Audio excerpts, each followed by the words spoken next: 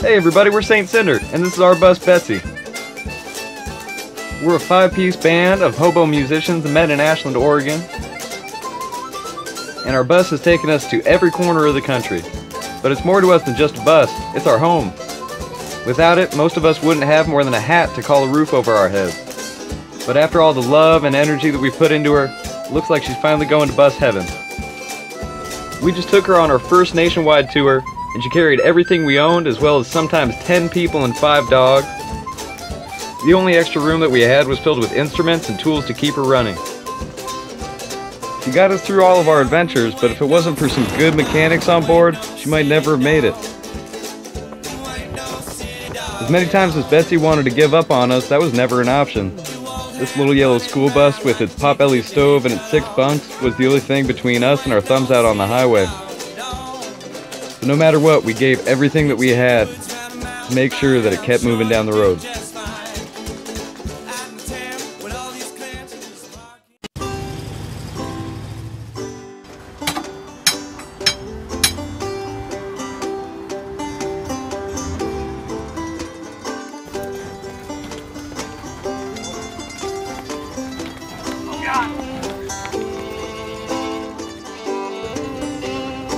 This is why you need a new thing, because our hat, John.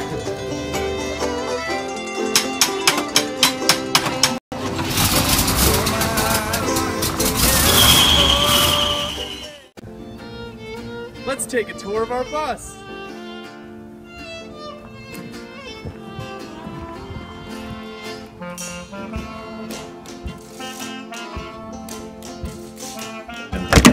Oh, got to check my headlight fluid.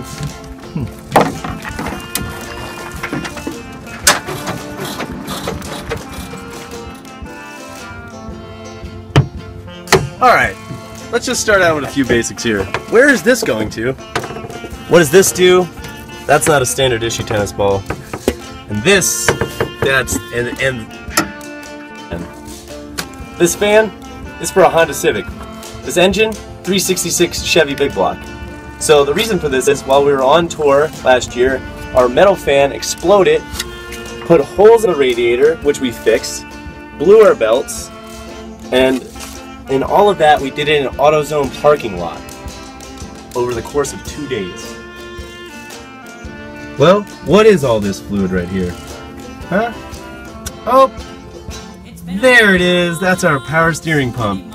And if you see here, these are 2 zip ties that are holding it on.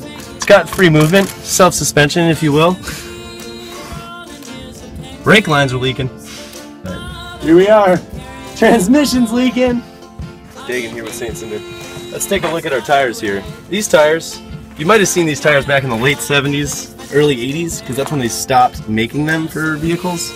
And this is what we're trying to deal with every time we blow a tire in the back, which happens pretty frequently.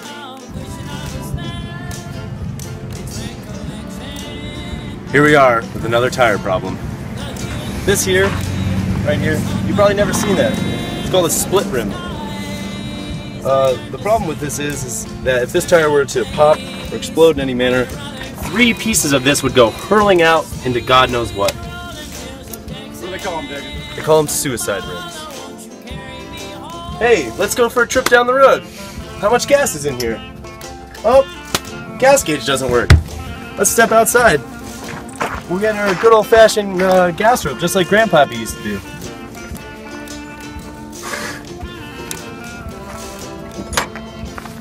This lets you know right here there's not if you're at a quarter tank or not. Don't forget your Mountain Dew cap.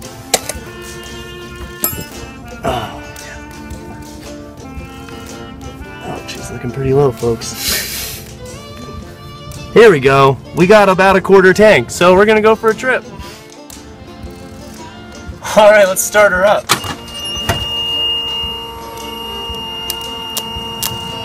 Oh, she ain't starting. You know what that means.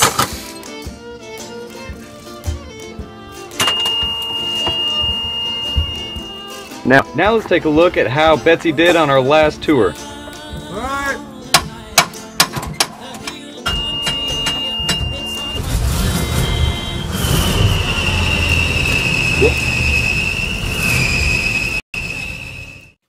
First 500 miles we had to trick AAA because we ran out of gas, and in Stockton, the sleet, mud, rain, and blood, our fan, belt, and radiator all went. And then Needles, a flat tire. Austin, our starter began to go, and so begins the pushing.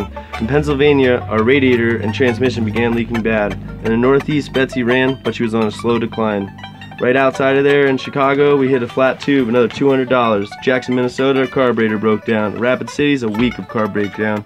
Northwest, we've had a flat tire, distributor, and a rad hose. Well, folks, that's where we are. After our last adventure, Betsy made it back to Oregon, but the cold, wet Northwest winter is coming, which for us means going somewhere that the climate suits our clothes.